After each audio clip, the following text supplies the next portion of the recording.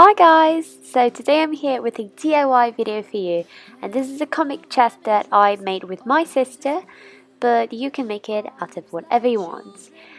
The things you need will be comics, brushes, a metallic ruler, a cutter, something to cover, and just a mixture between white glue and water.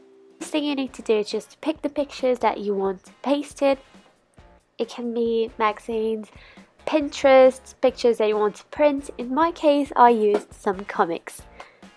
And let's begin with it. So the video is pretty self-explanatory, so you won't have to hear me talk for 5 minutes and a half. So you just need to measure the pieces that you need, cut them and glue them in place. I'll just leave you with the video. If you see 4 hands, just because it's me and my sister, and it took us about 3 to 4 days to film this, so you'll see me with different nail colors, clothing.